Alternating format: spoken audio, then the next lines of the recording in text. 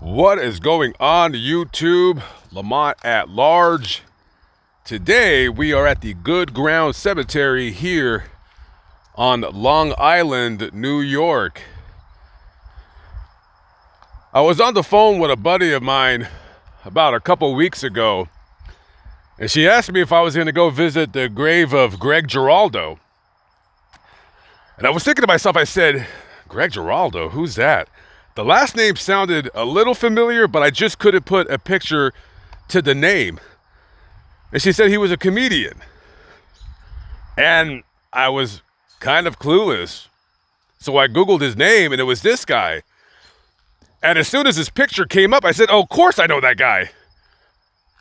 I was shocked to have learned that he died. I couldn't believe it. Oftentimes in my videos, when I do certain stories of people, I hear that in the comments quite a bit. I didn't know they had died. So Greg Giraldo was born December 10th, 1965 in the Bronx. And let me say this.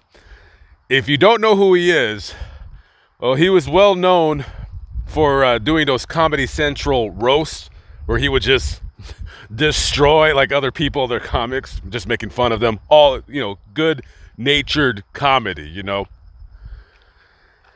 And before this guy was a stand-up comic, a very, very talented and funny stand-up comic, he was actually a lawyer. He comes from a very good family, and he was a good student throughout the entire his entire high school career, if you want to call that. Probably wrong word for that, but you know what I mean. And he went to Columbia. He got a BA. And get this is how clever and smart a lot of comedians are, and that we don't even know. This guy went to Harvard Law School to be a lawyer. Not only that, when he took their version of the SAT, he scored in the top 99 percentile. So this guy is a very, very intelligent person. Now, he was a lawyer for a while. He graduated in 1990, so he was a lawyer for a little bit of time. And I guess he had friends that were comics, or maybe he was doing stand-up in between, him working as a lawyer or what have you. And one of the guys that he defended in court was Jeff Ross. Jeff Ross, he's been around for a long time. That's a funny guy, too. I guess Jeff got into a little bit of trouble at a nightclub or something like that in Long Island. Something about a gun or whatever. So he defended him in court. Now, eventually, this guy just quits his job as a lawyer, figures out it's not for him. So he starts doing gigs and stuff in and around New York City, Long Island, all that stuff. And then he got discovered when he was doing some kind of a festival, performing up in Montreal. If you don't know this guy's name or face, this guy has, first of all, again, hilarious guy. And he's done quite a number of Comedy Central specials. He never made it big in terms of like television.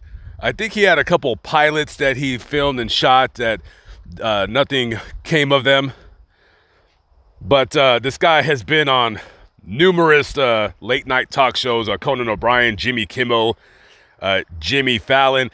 Some of you might recognize him as one of the judges on the season 7 of Last Comic Standing.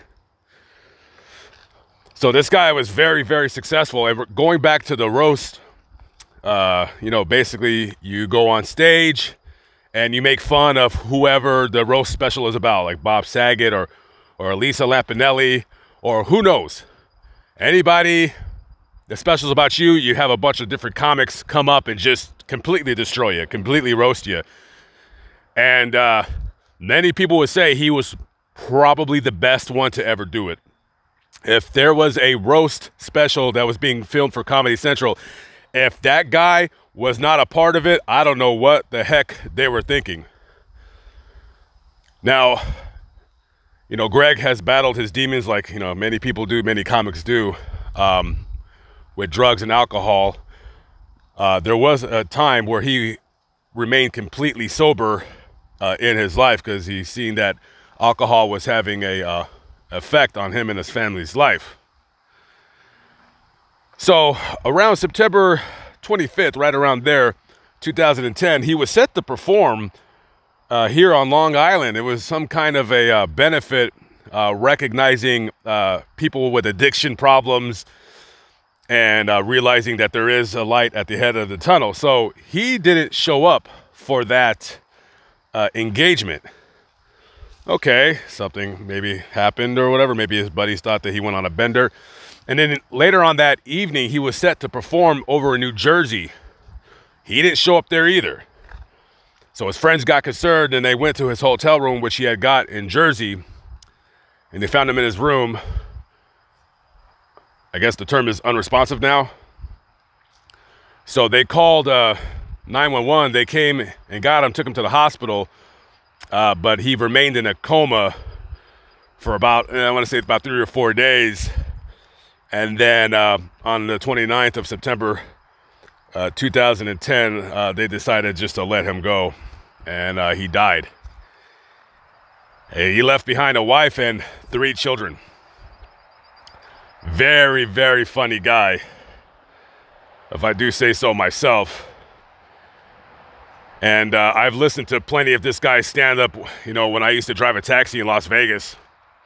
And he definitely made the time go by. And this is his grave right here. Gregory Giraldo, December 10th, 1965 to September 29, 2010. Beloved father, always loved, forever remembered. And some fans left some artwork.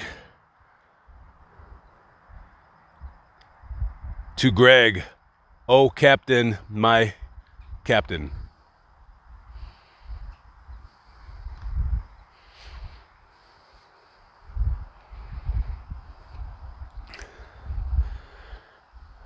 When I first seen this picture, I could not believe he had died. It was surprising to me.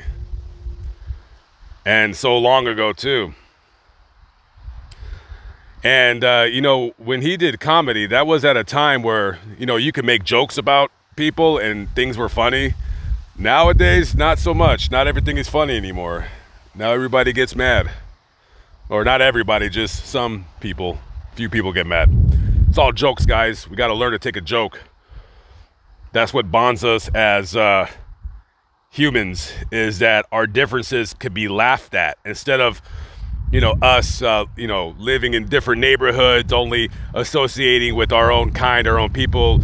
Comedy and sports brings us together, and when you laugh or make fun of a certain thing that some people do, it's funny and people laugh. And when you learn to laugh, you learn to, you know, share differences and differences of opinions, and that is slowly fading away, sadly.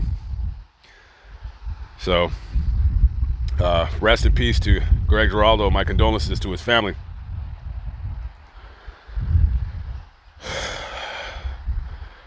Okay, guys, I am out of here, but before I leave, we're going to have a little discussion. I want you guys to tell me in the comment section either your favorite comedian or your top 5 favorite comics of all time. They could be people that did stand-up comedy, or maybe they did TV shows or movies or what have you, a character, whatever you want to say, huh? If they were on the radio. My top 5 would be George Carlin. I'll say Don Rickles, old Bill Burr, not the new one. Old Chris Rock, not the new one. And I gotta say Dave Chappelle. You know, Dave Chappelle, he was funny 10 years ago. I didn't really care for his TV show. But I'm not going to lie, that guy's funny, and I give him credit that he's gone against the grain. He's gone against, you know, offending people. And that guy is so big, so huge, nobody could touch him.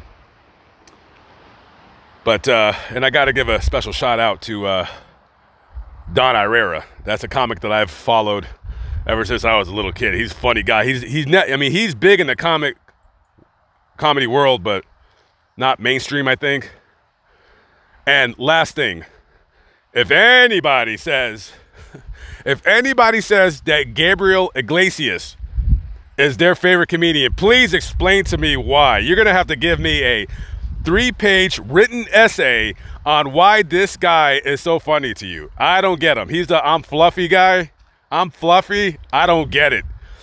But that's the beauty of comedy.